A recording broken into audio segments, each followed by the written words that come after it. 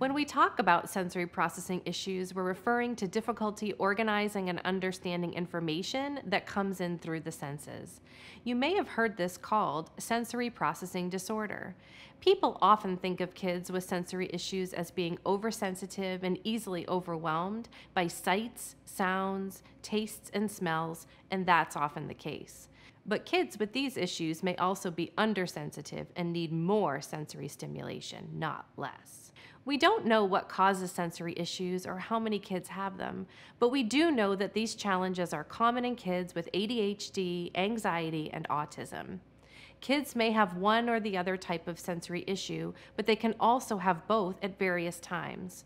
Kids who are oversensitive or hypersensitive have intense reactions to things other people might not even think about. Certain food smells might make them gag or cry, for instance. Fire drills at school might send them into a panic. The intensity of those reactions often leads to meltdowns that are beyond kids' control. These episodes are very different from ordinary tantrums. They're hard to manage and often have to just run their course. Kids who are undersensitive to sensory input may behave in very different ways. They actually seek stimulation from the environment. Many need to feel physical contact or pressure to be calm. These kids also tend to have an unusually high tolerance for pain, so they may not realize when they've been hurt or are hurting others. There are no medications specifically for sensory processing issues, but there are many things parents, teachers, and specialists can do to make things more manageable for kids. When parents know the triggers, they can try to avoid or minimize them. They can also prepare their child for situations in advance and come up with strategies to lessen the stress kids might feel. At school, the teacher might have your child sit away from direct sunlight or buzzing lights. The teacher might also allow your child to use fidgets or have sensory breaks to satisfy a need for movement.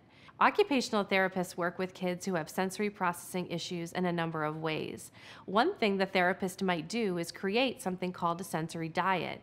This is a tailored routine of activities and accommodations that provides the sensory input your child needs. Everyday life can be challenging for kids with sensory processing issues, and they're often misunderstood.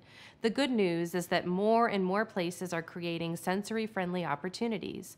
Movie theaters, theme parks, sports venues, and even airports are starting to offer special showings, events, and spaces for kids who struggle with sensory issues. With the right support, kids with sensory processing issues can find ways to cope with their challenges so they're able to learn, socialize, and enjoy experiences in daily life.